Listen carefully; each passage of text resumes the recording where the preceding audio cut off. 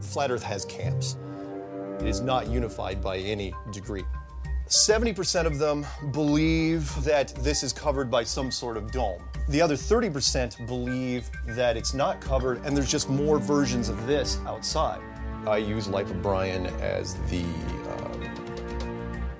one of the metaphors for how Flat Earth fragmented when it first came out. When he was running away from them when he drops his shoe. He has given us a sign! Oh, he has given us a shoe! Instantly, within, I think, less than 90 seconds, a series of religions formed around the dropping of the shoe. Let us, like him, hold up one shoe and let the other be upon our... Oh, no, the shoe is a sign that we must gather shoes. Cast off the shoes, follow the goal! No! There's a dome. There's no dome. Infinite plane, it doesn't seem natural. I guess it's a dome. Hold up the sandal as he has commanded us.